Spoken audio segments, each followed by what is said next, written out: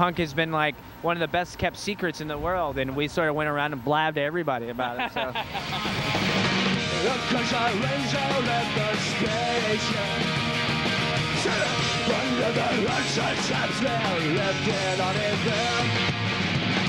makes me wonder why I'm still. But something seems some bitch now, feeling like I am, and I'm never gonna go. Pay attention to the breakthrough chain, the broken neck. Some call it love, some call it hate. I wanna take that through away, shall I like to call my head? Welcome to paradise.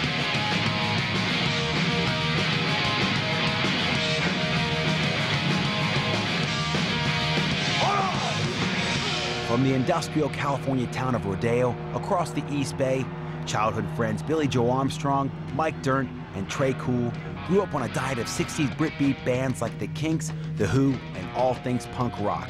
From the high-speed pop-flex songs of the Ramones and Buzzcocks through to the burgeoning hardcore movement of the early 80s. They were a punk band irrevocably in love with pop music, and they were about to sell millions of albums with this punk-pop hybrid, a sound that would soon define the 1990s. I think there's nothing not listenable to on that album. A band needs to make that kind of record if they want to be large. Green Day, the time's right. People looking for a band that sounded like that, they had the money and the promotion to make sure everyone knew he was there, and they sold. Can you hear me laugh? I'd say 3/4 of the songs from Dookie you can just bang, you can just hear them, recognise them in a few seconds. Now that is a mark of class. I just knew that I had gotten into something far bigger than I ever imagined before, and that nothing was going to be the same again anymore.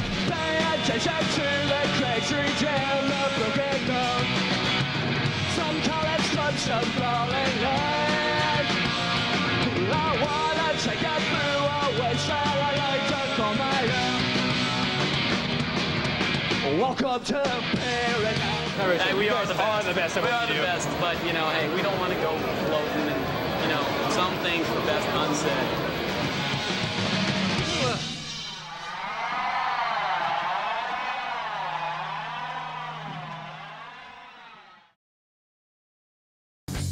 It all started when two 11-year-old friends, Billie Joe Armstrong and Mike Pritchard, met one day in the school canteen. The two friends had been playing their songs at home for a couple of years, when in 1987, they decided to recruit a drummer for their garage band. His name was John Kiffmeyer, but everyone knew him as Al Sobrante. Together, the three teens became Sweet Children, a tongue-in-cheek moniker lifted from their song of the same name. They came out of the whole kind of punk club scene. Punk really started in America with things like the Stooges, and over here we know punk as the Sex Pistols, but they came out very much from the American end of it, which was sort of punk put through the rock and roll sausage machine. So they were a lot more American sounding, although they later claimed to sort of have the Pistols and the Damned and all these British bands as their main influence. Actually, they really couldn't be from anywhere but America.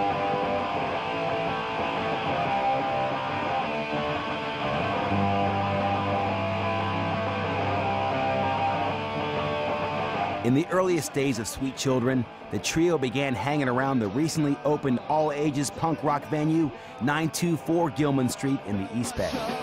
The Gilman scene was a place where young punk fans could hang out and form bands, start record labels, or fanzines. A close-knit community that prided itself on its punk ethics. A whole bunch of us built it from scratch, you know, like took jackhammers to the floor and busted it up and put it in the toilets, built the stage, put in the wiring. I almost electrocuted myself doing that, and started putting on shows, and it flourished. It was amazing, one of those miracles that actually happens, and it's still going today, like 19 years later. A lot of people felt like there was all this local talent that didn't have any place to play. And by having this place suddenly that people were able to create, a lot of people came out of the woodwork. A lot of people that had been around were able to focus on that. And it had, and still has, a kind of unifying effect. You know, people have affection for the place. The Gilman Street was great because there's a sense of community. There wasn't like you'd be based over in England and there'd be no community at all. There was a strong punk rock community, and because it's a very ethical punk rock club, there's a real sense of identity to it, and there's a very sense of lifestyle to it. It must have been fantastic. I mean, it's still going, Gilman Street. It's a really cool venue. When Green Day formed in 1987, no one, least of all the members, expected to make a living out of it. The band caught the eye of local label Lookout, whose founder, Larry Livermore, had seen the band playing at a party and had likened them to the early Beatles. I remember Billy especially stood out. I mean, they put on the show of their life. It was as if, I said right there, it was like the Beatles at Shea Stadium. Like, he had that same attitude, that same command, as if he were playing to 60,000 people. You know, kind of a mixture of affection and disdain. You know, he was already a rock star, even though it was just like these 5 kids sitting on the floor, you know, and at the same time, he was really warm and inclusive. You know, he like talked to them and said, "Thanks for coming, and I really appreciate you being here." It was just, you know, before it was 2 or 3 songs into it, I said, "Well, I'm going to make a record with these guys," and I told him so when Billy asked me afterwards, you know, kind of in his like shy 16-year-old way. "Well, what'd you think? Were we all right?" And I says, "I want to make a record with you guys." And he says, "Oh, okay." And that was the beginning.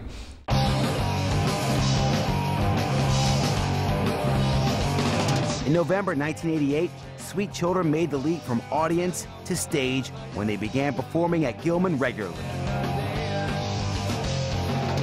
And they became like the house band there. They'd always be the first on. They were just like little kids, 15, 16 years old, first band on every single bill. Virtually playing there for like every night, really. That's how they got their chops together. And they just played there, built up a following there. I mean, they're part of all that kind of late 80s California kind of punk scene, bands like Operation Ivy, who became Rancid. But those kind of bands played there as well. And Green Day got kind of friends, all these people. So you can see a little infrastructure build up. And they started to play Gilman a lot and developed kind of quite a following. And maybe by the end of '89, they played quite a lot of shows, and they were starting to get a reputation as a band that a lot of girls liked. And that was, among some of the punks, that was kind of supposed to be a bad thing, because if all the girls came from the suburbs and stood up front and danced and sort of looked dreamy-eyed at the band, then that meant you were a sellout or a poser. And so some of the more hardcore punks were sneering at them, making fun of them. But, you know, the band didn't seem to mind. Livermore agreed to finance the high schoolers' earliest recordings. The 1,000-hour single, recorded cheaply and quickly, and released in 1989. They went in and recorded 4 songs, and then it came up down to about 3 weeks before the record was due to be released in April of 1989. And still no artwork for the cover. We had a bunch of 7-inch records, but no covers, no lyrics, no title, nothing. And then they came to me and said, "Well, we decided to change our name, and we want to call ourselves Green Day." And I went, "No, you can't do that. That's crazy. Everybody knows you as Sweet Children." By everybody, I mean the maybe 500 or 1,000 people we were hoping might buy the record. And he says, "Well, it's too late. We've decided, you know, Sweet Children's dumb, and it's too much like Sweet Baby," which was another Gilman band.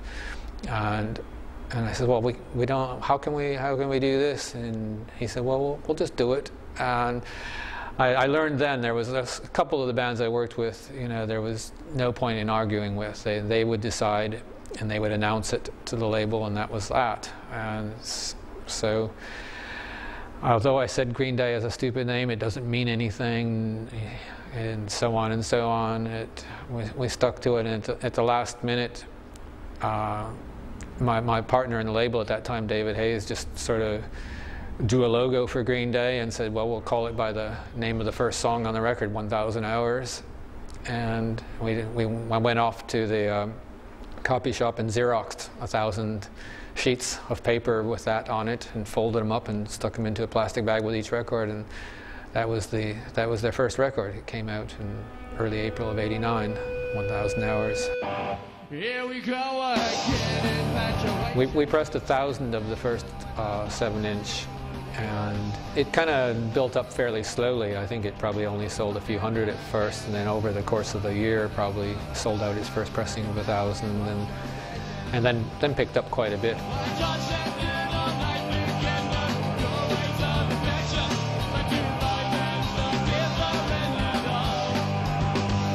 Soon the band were recording their full-length debut album, 39 Smooth, over one weekend in San Francisco. What the heck? What is life forever? You and I together at it and we run away.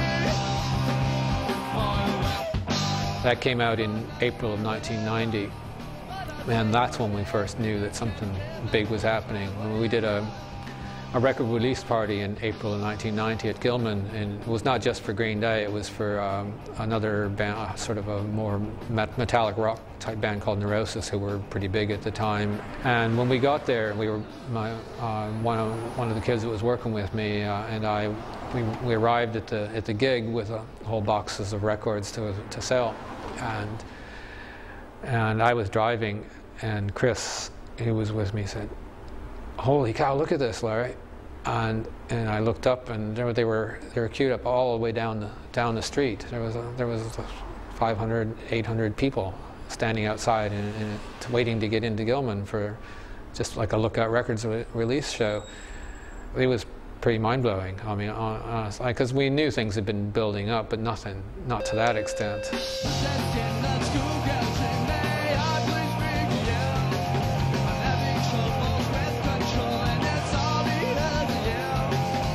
And we were selling records hand over fist to the point where we had no place to put the money anymore. It was like about 3 a.m.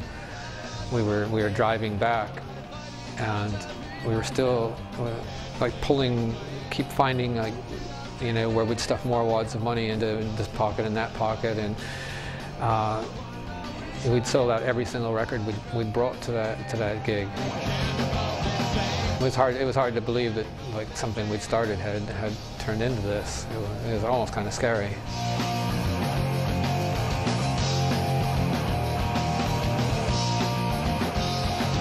The first album, Green Day, it sounds like a band fully formed. The songwriting is there. It's just a production which isn't quite as good. But of course it wouldn't be, because the band haven't got as much money.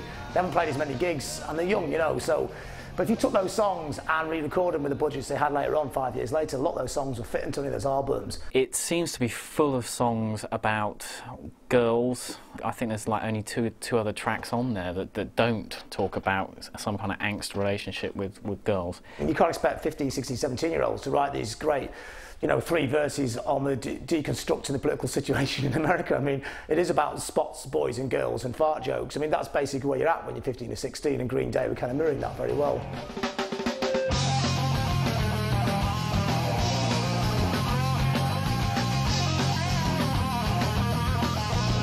It's pretty badly written.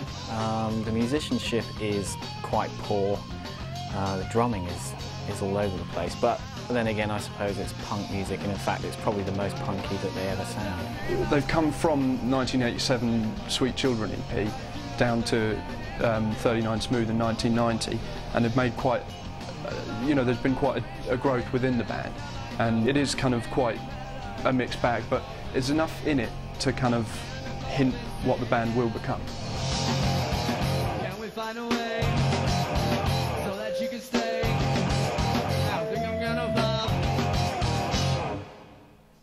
All was going well until John decided to give up the pursuit of punk stardom in favor of a college education.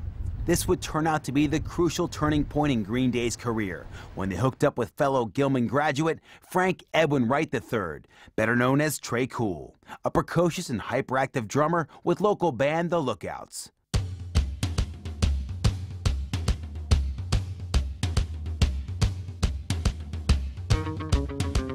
Though Tré came from the remote mountain town of Willits, by his mid-teens, he was already a fixture on the Berkeley punk scene with a reputation as a promising drummer and a nose for mischief. He was the perfect candidate to fill the vacant Green Day drum stool. Sit around and watch the tube, but nothing's on. He had joined the band at the end of 1990 after our band kind of sputtered out. And so it did create a new sound. I mean, John was a good drummer, but not a great drummer. He was competent, and he had a lot of energy and spirit.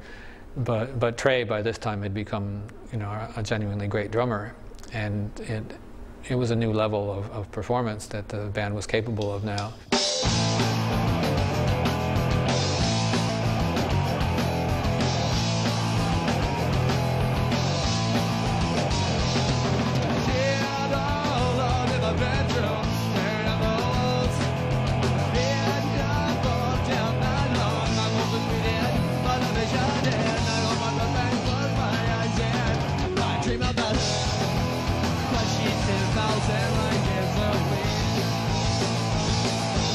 So in 1991, with Trey on board, they recorded their second album, Kerplunk, their first as the Green Day lineup we know today. The album showcased Billy Joel's talent for writing songs that combine the melodies of British bands of the 60s with the energy of 70s punk rock and 80s hardcore.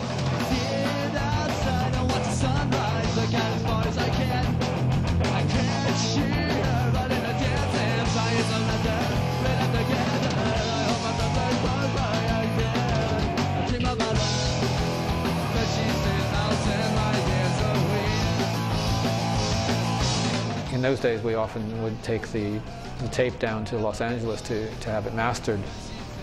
And I liked to go down because there was this engineer guy who'd been doing it since the 60s, and you know, it was almost as much just because I get to sit around with him and hear stories about Frank Sinatra and Frank Zappa and all of the other, and the Beach Boys and all these other bands he'd worked with. And he would just sit there and tell stories while he was doing the settings on our tapes. And then at the end, he'd give me a cassette, and I'd listen to it on the way back home. And I got onto the plane and put it on a Walkman, and the minute the first chords kicked in, I just said, whoa, this is something way bigger than I had ever expected.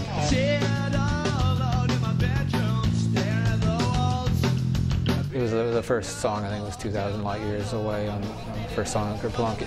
I mean, I'd heard it a bunch of times before, but now that it was mastered and ready to become a record, I just knew that I had gotten into something far bigger than I'd ever imagined before, and that nothing was going to be the same again anymore.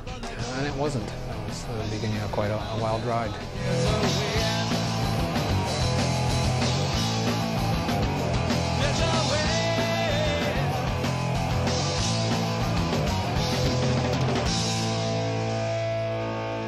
Kerplunk is it's actually a good record, really. I mean, the band have learned to play their instruments. They've got Trey Cool in. I think he just totally tightens up the rhythm section, and basically the band seem as though they've travelled, they've done the gigging circuit, and they've listened to their original recording, and they've just really stepped up. You know, as a result, the album Kerplunk just sounds far more together. It shows a tighter band. I think they're playing better off of each other and with each other, and you know, they're functioning more as a band, and also their style is a little more fixed now, whereas with 39 Smooth it was a bit more mixed up with different things.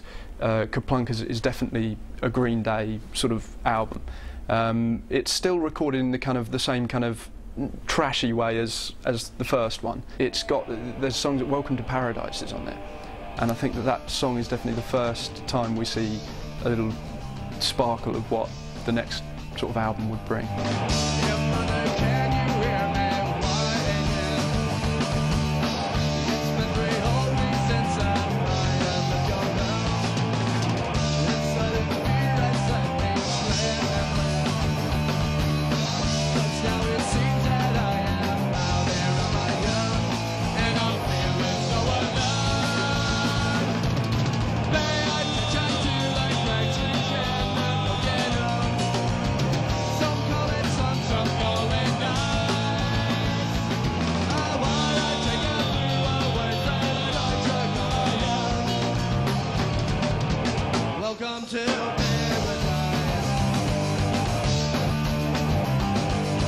Yeah, Welcome to Paradise on there, which is like the first Green Day kind of mini classic, really. It's a song which they still play live now and then. It's like, And it's a song they re-released later on, and it's a great song. It's got all the hallmarks, everything's got like big hits then later on.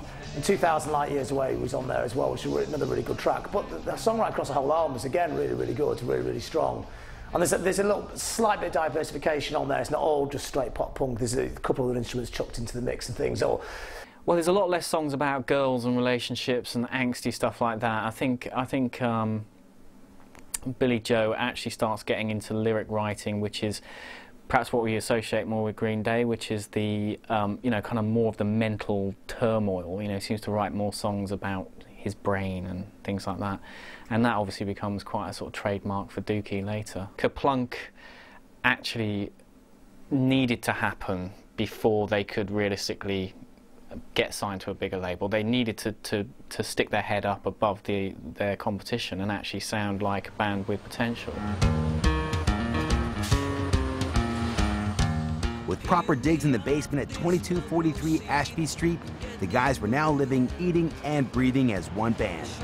The band had little in the way of money and did the odd menial job to get by between playing increasingly bigger tours. There's this kind of period from about 1990 to 1992. I always wondered how they survived. I mean, I was paying them regular royalties from their record sales, but which was a help, but it wasn't enough to live on. And their lifestyle was pretty chaotic. I mean, they were a bunch of kids who just left home and had never lived on their own before. And I knew that while John was still in the band, he was the one that took care of all the money and making sure they got up in time to get to the gig. And you know, he was kind of the mum of the band, really. And once he was gone, though, I mean, and he was replaced with Trey. I mean, Trey was the most chaotic of all. So I would stop and think sometimes, well, how are they paying their bills? Who's taking care of the money? I mean, how is this working? You know, when we started our band, we never thought in a million years that we would end up where we are right now, because it was anyone before us, it never happened. So, you know, but you know, it's like I always just try to treat it just, you know, another day, and I just don't even think about it, you know, just having a good time and you know, doing what we feel is right, you know. One of the things that was always endearing about them is they were excited just to play. They didn't really worry too much about in fact, they didn't worry about money at all, or fame, or records. It was kind of partly my job to get them to concentrate long enough to make a record, because they were, as long as there was a gig to play, and if they weren't playing, they would be probably sitting around jamming on their guitars. They were happy. Welcome to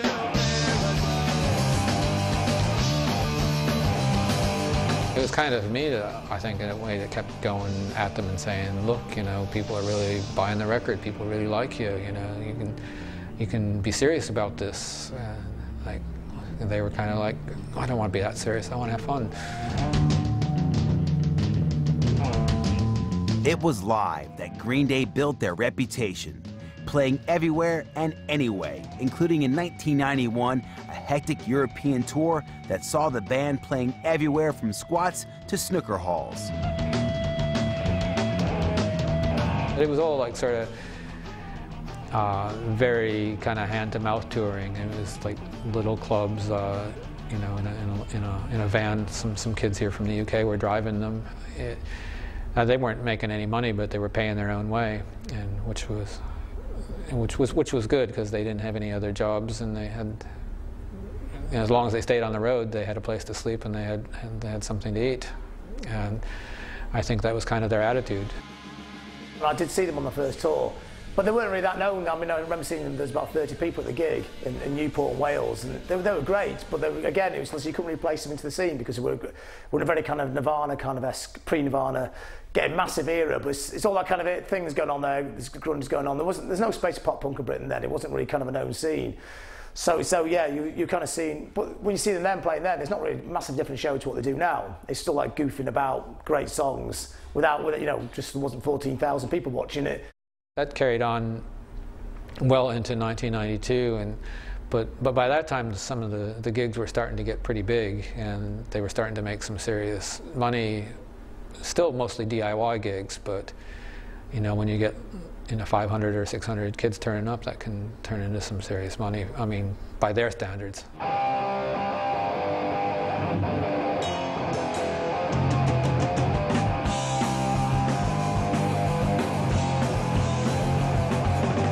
Soon, on word of mouth alone, 39 Smooth and Kerplunk had notched up sales of 50,000 copies each. And it was clear they needed some help taking care of their business affairs.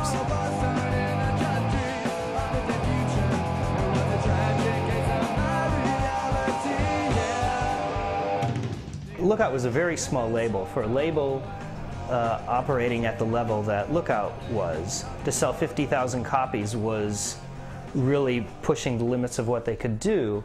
And I know that Green Day were going out on tour at that point, maybe 91 or 92, I think 93. They weren't able to find the records in stores. Their distribution wasn't that great, and Lookout really didn't help them to book shows. They needed a more professional way of doing things than they had been. I think they realized that they'd gotten a little too big to just do it themselves. They were one of the bands that didn't take a lot of hands-on energy. I mean, the main thing I had to do was keep the records pressed, write them their checks. We paid the bands quarterly, and I had to keep them paid and answer questions. Really, you know, like they'd say, "How's that work?" or "What are we going to do here?" And I would tell them. Sometimes I didn't, you know, as they toured more and more, I didn't see them as much as I used to. I mean, they used to be they'd just drop by and hang out, and now sometimes I wouldn't see them for a month or two at a time. And that continued on into '93, and it was in '93 when the rumor started really flying that, oh, the majors are interested in them. They chose two attorneys, Elliot Kahn and Jeff Saltzman, who had previously represented bands such as Mudhoney, Primus, and the Melvins. They got to work touting the band's latest demo to all the major record labels. I think it must have been sometime in the spring of '93. The rumors really started flying, and people started asking me, "What are you going to do now if you don't have Green Day?" And I said, "Well, I don't know anything about it. They haven't told me, and I haven't even seen them for about 3 or 4 weeks." And then I ran into Trey, and I said, "What's going on? I hear all these stories." And he kind of hemmed and hawed, which was unlike Trey. Usually he's, you know, well, they called him Motor Mouse, and he, you know, a mile a minute talking about everything. And he just was kind of, obviously, but I'd known him since he was like 9 years old. He couldn't, you know, get away with that too long. So he finally said, "Well, yeah, we're talking to this management kind of agency." And I says, "Oh, well, you know, were you planning on telling me? And, you know, why don't you get the other guys and we'll talk about it?" And so we went down to a nearby cafe, and you know, it quickly came out that they weren't just talking, that they'd pretty much already signed a deal with these two management guys who had mostly worked with metal bands before, like Exodus and The Possessed, things like that, who kind of knew nothing about the scene, but who had promised to get them a major label deal. This is off one of our records that no one has.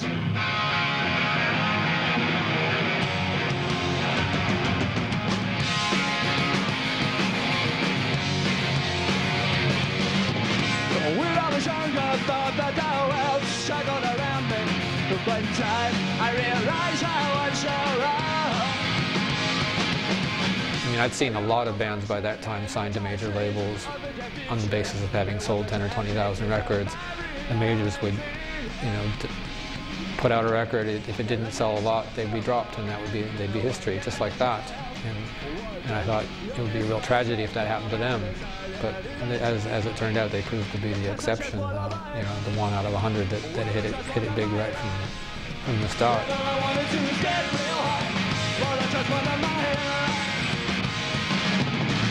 The band quickly found themselves the subject of a bidding war that ended when they decided to sign with Reprise Records A&R man and producer Rob Cavallo. Signing to a major label created division in the punk scene that had spawned Green Day. Some critics claiming the band had sold out and could never be credible again. Others recognized the new opportunities and financial backing available to a band who had always applied a pop sensibility to songwriting. So what difference did it make? 'Cause I just wanna lie. Well, I just wanna lie. And all I wanted to was get real high. Well, I just wanna Green Day were destined to be going around in ever-decreasing circles, playing to their fan base. But the moment they signed to a major label, that was their chance to really dive into the spotlight. I think they knew how good they were. I mean, they've always been fairly confident bands, but I think they were sat down when they were writing these songs thinking, well, why not? We could have hits for these. Lookout can't do it. It was nothing down on Lookout. I mean, Lookout was a good, big underground label, but to get right to mainstream these days, it's not the 1970s anymore. This is the 90s. You had to deal with the monster to get into the mainstream. So they did the right thing. They signed to major. They could have signed to Epitaph, who's becoming the biggest punk label of the lot at the time. But the way Billy Joe says it, why should I go from one independent label to another bigger independent label? That's an insult to Lookout. You know, if you're going to leave Lookout, go to the biggest label you possibly can, and that's what he did.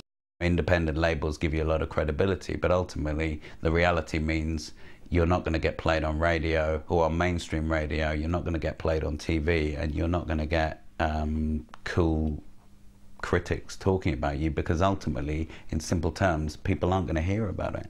Being signed to a large label like Reprise would mean that suddenly they were able to have the budget, have the studio time, have the distribution sources in place, you know, be able to sort of look at Europe and generally have the support of a massive, commercial business behind them. If you're on an indie label selling 50,000 records, you know, maybe you go to a major label and sell twice that many. You're considered a failure in major label standards, but you'd be a huge indie band. But if you're going to sell 10 million records, yeah, sign with the major label, but you can't predict that. Do you have the time to listen to me whine? Armed with a number of new compositions, Green Day enter Berkeley's Fantasy Studios to begin work on their breakthrough album Dookie, with their equally young A&R man Rob Cavallo producing.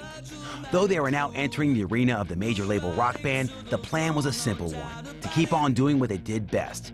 And for Green Day, that involved penning short, sharp, melodic songs about the subjects both they and their audience knew about: sexual frustration, boredom, poverty, and angst. But rather than being downbeat, Green Day's approach was one of energy, humor, and excitement.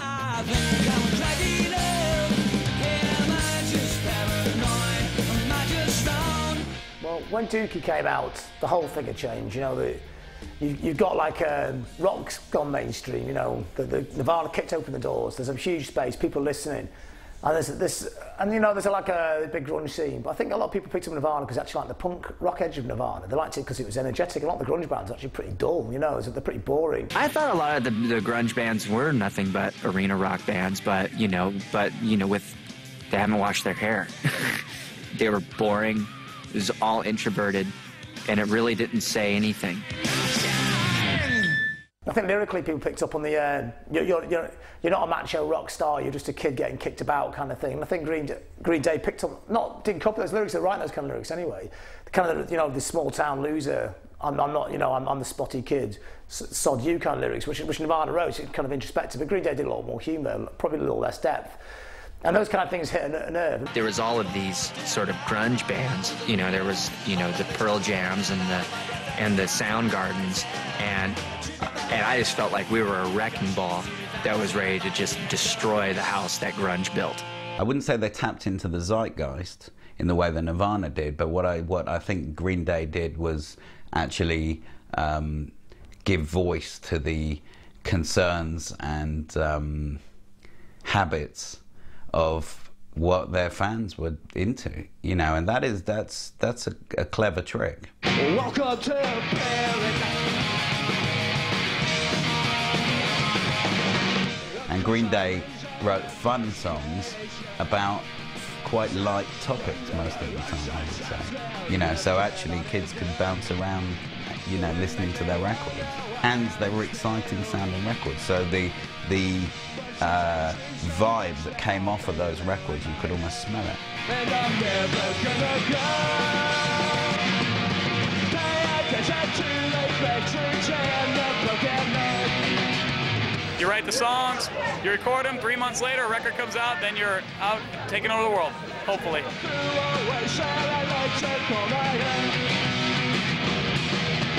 Welcome to paradise.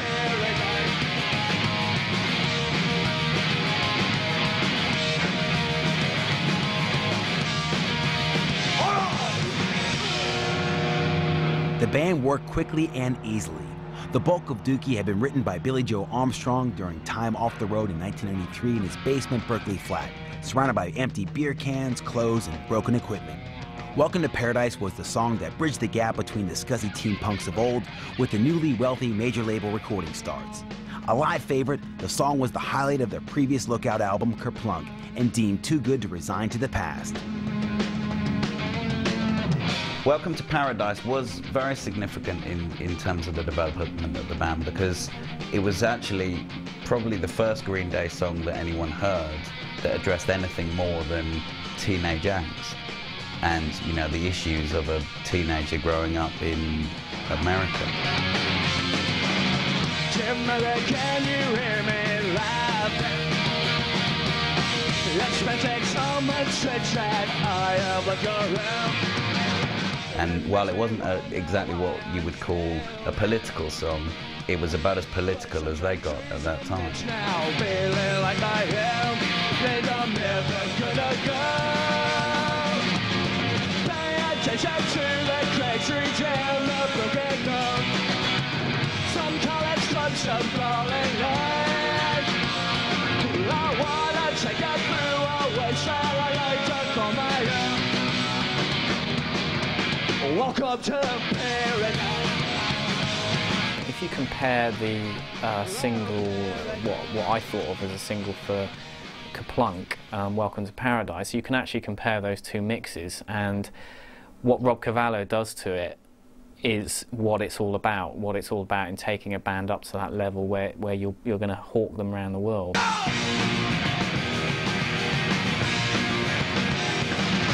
Green Day's policy had always been to develop their songs to such a degree that recording was quick and uncomplicated, an approach born out of punk's DIY attitude. This worked well on their first album with Lookout, Kerplunk. The record sounded great with pared-down production that comes when there is little budget. And now, despite the backing of a commercial record company, Billy Joe laid down all his vocals for Dookie in the space of 2 days. His work amounted to 16 songs. Some of those that made it onto the album were recorded in the first take. The band had entered their most productive period yet. I think Green Day were inspired by what you call the original punk bands. I just think no one else knew it apart from them. You know, I think if you actually spoke to them, they would say they were inspired by the Ramones and the Sex Pistols. But it was very much a kind of safe and homogenized version of it. It didn't have that kind of element of danger about it. But ultimately, you know, they recorded Dookie, as far as I know, in a few days. That's pretty punk rock. I mean, I remember Trey coming around and saying, well, we've been working on my drum sounds for 6 weeks now, or something like that. I mean, I might be exaggerating slightly, but, you know, we were used to recording albums in 2 or 3 days. And that's how we'd done both of them. Their first one was done in a day and a half, and their second one, I think, took 4 days. And they spent the whole summer, I don't know, and more doing that record.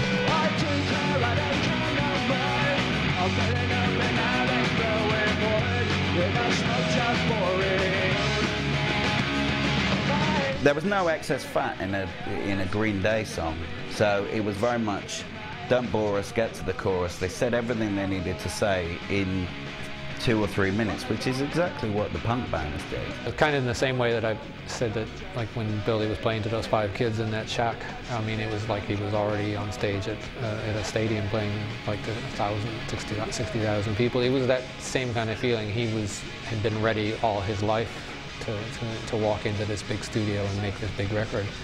So no, they were having the time of their life on that record, and I think it shows through. I mean, the songs are all classic Green Day. The performances are perfect. I mean, I think they loved making that record, and I talked to them many times afterwards, and they were always very happy with it. In a kind of successful band's history, the bands that kind of go on and move on and to become stellar really at some stage or other are going to do a record like in Green Day's case Dookie, and what's interesting about that is that you hear Rob Cavallo, who produces that record, hearing perhaps how the band can sound and recognizing that, you know, it's all about the guitars. I'm taking this sound and I'm blowing it up to major label quality, but I'm not going to bastardize or change the sonic quality of it, because we have to have that integrity. We wanted to really capture the energy of what we do live. We wanted a record to reflect who we were as a band. You know, $500 recording that style and put it on a big budget with more time and more time to get bigger sounds. I remember them as being like a total learning experience. It was like we were going to college every day to some extent. We showed up at like 12 noon every day, and we left at like 12 or 1 o'clock every night, and we made sure that we got great takes. When it's produced that way, it almost kind of softens it a little bit. It gives it that sort of lighter feel. But it's a strange one, because Green Day have always had sort of good harmonies and melodies and stuff, so that in itself would add a lighter feel to it. So it was, I think it was bound to be a great record and a lighter record.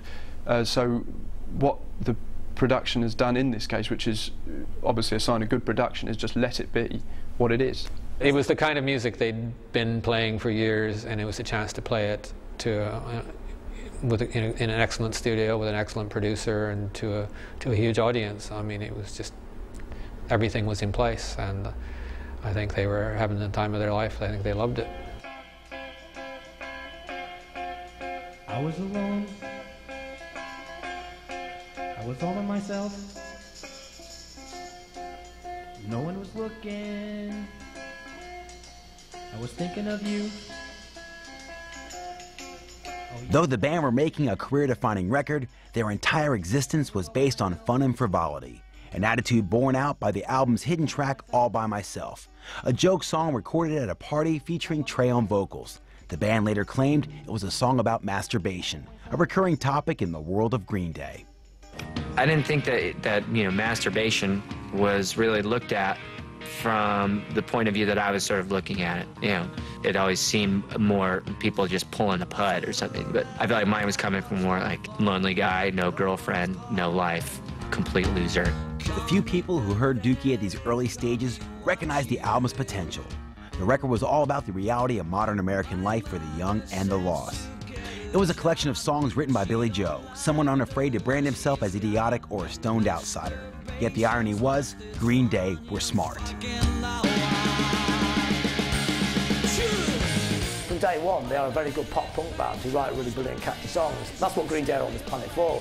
They're not on this planet to be experimental. I mean, a lot of bands make this mistake. They think, maybe we should do something really experimental. They can't. You know, Green Day is smart. They know they write great songs with great choruses. And pretty well what they do is a pop punk kind of thing, which they kind of got some tangents on it later on. But the central core to their sound is already there in the first album. It's really great, sharp, short songs of really good pop punk. Green Day were a fusion of pop, punk and rock. And that is a very difficult combination to get right, in the right order. You know, it's like baking a cake. So ultimately, in terms of selling that many records and, you know, really infiltrating the mainstream, you've got to get that combination perfect in order to do that to people that don't buy those kind of records normally. In April 1994, the rock world was stunned when the Nirvana frontman Kurt Cobain took his own life. With his passing, grunge lost its appeal, and the doors were opened for a new breed of bands to storm the charts. They had an entirely different outlook on life, and leading the way was Green Day. They had released Dookie's first single, Longview, just 3 months before Cobain's suicide, the perfect antidote to the damaged psyche of rock music. The whole Nirvana thing had sort of had its first peak. It had been 2.5 years since Nevermind came out when Dookie came out. I think they were like they stepped into that void where people are saying, what's next? What's coming along? And it was them.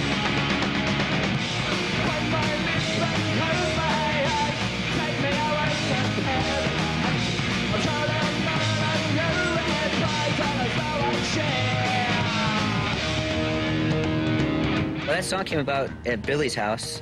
He had this riff, doesn't and he played that, and then Mike started going, I started doing that thing. And it's a real menacing quality about it, and so the lyrics, I just wanted something that was like, kind of a schizophrenic kind of thing, where there's this sort of rolling bass line that happens and this sort of smooth feel, and then all of a sudden it just blasts into Longview was almost like a script from, an episode of Beavis and Butthead. It really was, And the band that recorded Dookie are a far-away band from the band that recorded, 1,000 Hours. And I think that this is when Tré Cool is now in his own, and I think that Billy Joe Armstrong and Mike Dirnt are working with each other very well. In songs like Longview, the three of them are just one unit.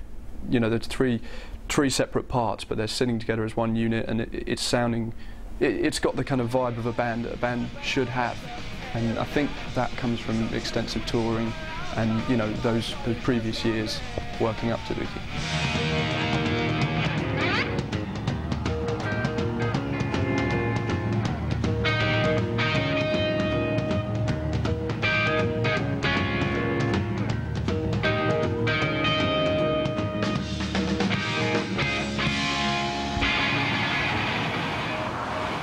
Right before Christmas of '93, there was a really small but kind of cult favorite band called Brent's TV, and they had broken up a year or two before, but they were going to do a reunion show at Gilman. And I think it was either the day before Christmas or the day after Christmas, and it was sort of just like a couple hundred people that knew the band were going to come, and Green Day said they wanted to play, but they would play under a fake name because by this time they were way too big to, we'd be swamped with kids if anybody knew Green Day were playing. So they played under a fake name, and there was about 150 or 200 of us, and it was just kind of, just sort of like family. Everybody knew everybody. Everybody knew all the words to all the songs of both Brent's TV and Green Day, and we all kind of sang along and sort of reminisced. And there's this, I don't know if anybody said it out loud, but there was this feeling hanging over the whole night that it would never be like this again. And it wasn't, because the next month Dookie came out, and MTV got involved, and it was just almost instant sensation.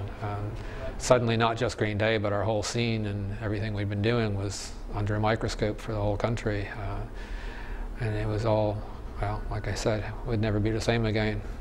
It's exciting, but something new had come in, but something really delicate and precious was gone too.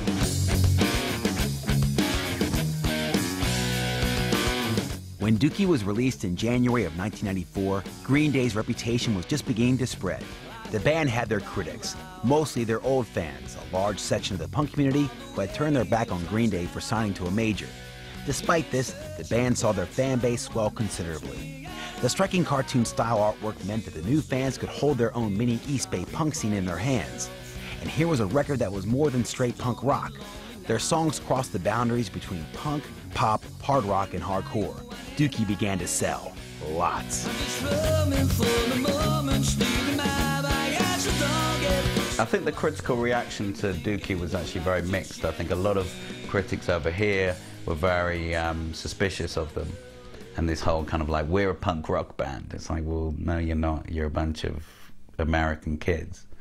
And they didn't look dangerous enough to be a credible punk rock band over here, or to be perceived as a credible punk rock band over here. Whereas in America, I think critics are actually less cynical until you get to the real kind of the much cooler echelons of music criticism. I think in America, people were kind of much more into it because, ultimately they could see the power of those songs. We'd already heard some of the songs anyway. They'd been playing them at gigs for a while before, and in a lot of ways it was the same exact style of music as they'd been playing all along, only with massively better production. But the record never connected with me as much as it did with most people. I don't know why. Maybe it was just my prejudice that it wasn't on my label. It's just something about it, and I don't think it's just because it's a new Green Day record not on my label, because their one they came out with last year, American Idiot, is my favorite of all. and that's both on a major label and fairly different in style. I didn't get as into it as I did the first two records. I mean, it's a great record, a classic record, but something about it doesn't grab me as much. You know, I mean, I don't know why. There's so many great songs on it, and you know, that people still listen to today.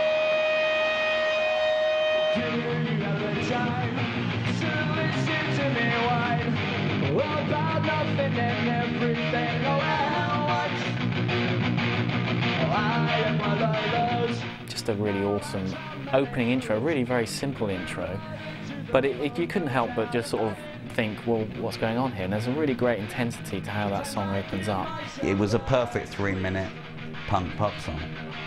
When you get to know the song and it kicks into the guitars coming in, I mean, it's just, it's a real rush. Basket Case is such an amazing song because it has hooks running through it from start to finish, and it's a kind of exciting, exhilarating punk pop song. And it's one of those songs you actually don't get bored of listening to, which is actually, I think it probably gets better with age, and that is the mark of a good song. And I think it was their kind of real calling card. It's certainly the song I associate with that record. As I give myself the creep, sometimes my mind plays tricks on me. It all keeps adding up. I face trouble like it has.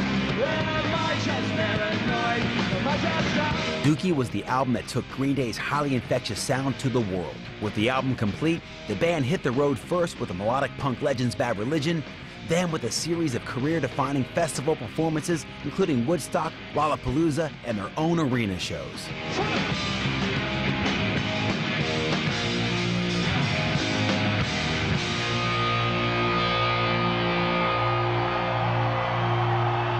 I think playing all the festivals and being a great live band was great. But there's so many factors why that record did really well. I think there was a feeling that a lot of kind of the kids, you know, the young kids, the Mal kids, the post-Nirvana generation were looking for another band, you know, and Green Day came along. They touched on similar themes, but they touched them in a different kind of way. But I mean, they had that kind of potty humour that's very big in America. But there's also a seriousness to the record as well. They're really good songs. Every single song on the record is like a little mini anthem of its own. I mean, they're really, really dead catchy songs. Really well produced. Great videos as well. MTV picks up on them, which is a very important fact as well. MTV very rarely plays any guitar rock music, no matter what it says. And they picked up on Green Day. That helps a lot. Playing the festivals helped a lot. Woodstock put them right into the mainstream, like it was in proper news in America, where they got covered in mud on the stage. And they actually, you know, there's always one band that comes away with the festivals of champions, and they really did. They were the talk of the festival.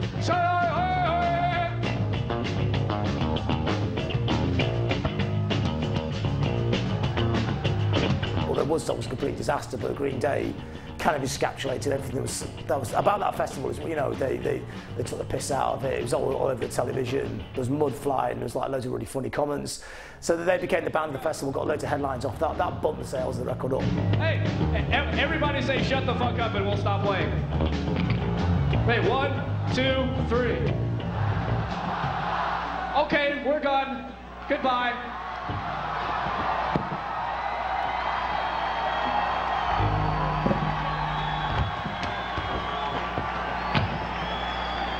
There's so many things went right from that year. You know, sometimes when you're in a band, everything goes right. It's not like most times it seems like everything goes wrong. But then that year, everything's like bang, bang, bang, bang, like a load of skills went down. It was right. They delivered a great record, and everything went right. You know, with it, the promotion, the timing, everything was perfect.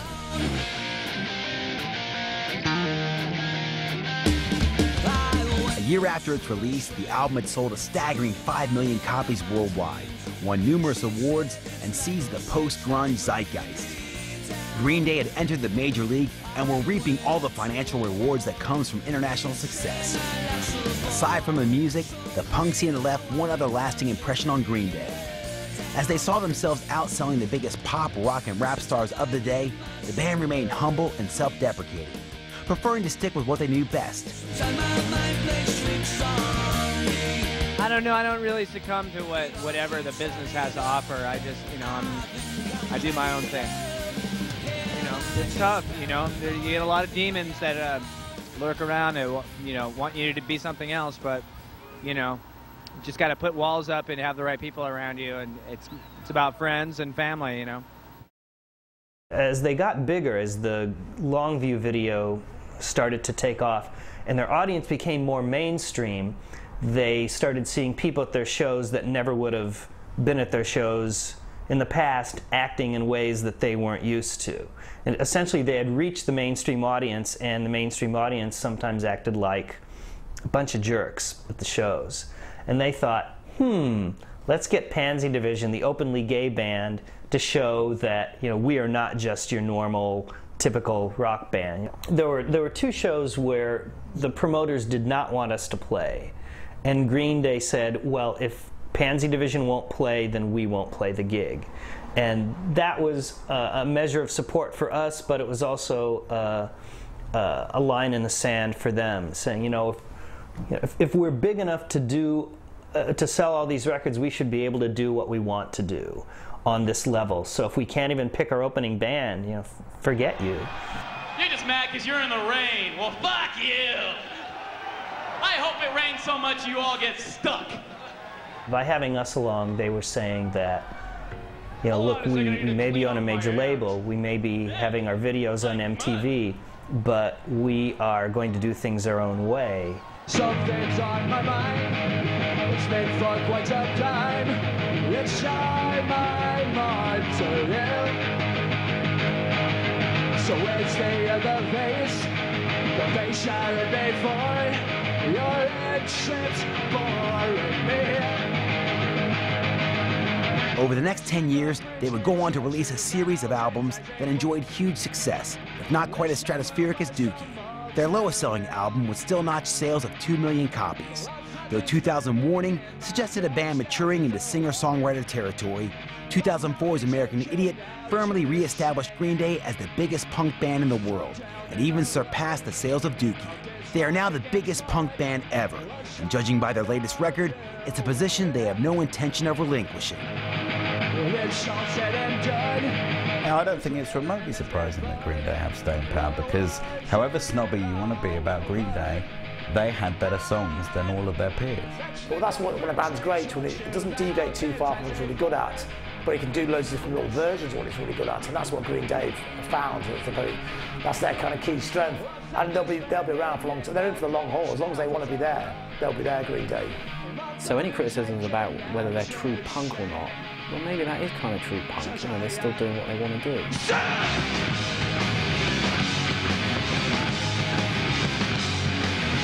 You're a jerk, or fun. I can't explain it because I think you're strong. One day, you get right. Let's all in, fuck off and I'm back in Spain.